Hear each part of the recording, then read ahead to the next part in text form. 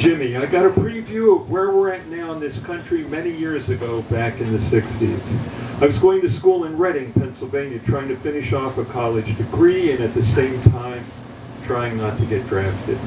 Anyway, a good friend who lived his life for music had moved to Reading to hang out a while and got a job in a factory to pay the rent and cover his trips to Philadelphia to see the bands he loved. He would buy the tickets and I would drive us down in my Pontiac. It was announced that Jimi Hendrix would play the Electric Factory in February of '68, and as he was our favorite musician, we had no choice. We hopped in my car and headed for the city of brotherly love. Somewhat before that, Frank Rizzo had become the commissioner of police in Philly, and he wasted no time in putting his stamp on the force. He was a racist bully, just like Donald Trump, and his take no prisoners policy was wearing everyone down.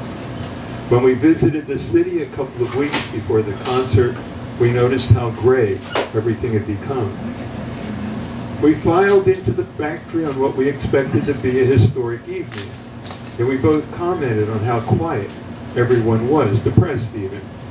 But I wasn't going to let it affect me. Axis Bold as Love had just dropped, and the last track on the record had become my favorite song for getting off.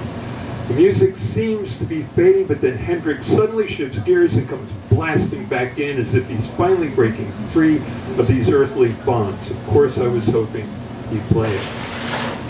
Hendrix kicked off his set, and I was aware of how passive the audience remained. He seemed aware, too.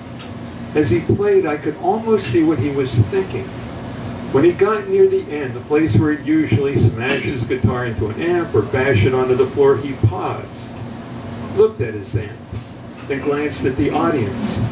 He looked down at his guitar, then back at us again, and I could see the calculation: we weren't worth it. The whole dismal city wasn't worth it. He laid his guitar down and walked off the stage.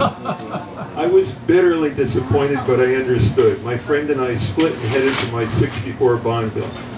I pulled out, just making it through a yellow light, and was greeted by a siren from an unmarked cruiser.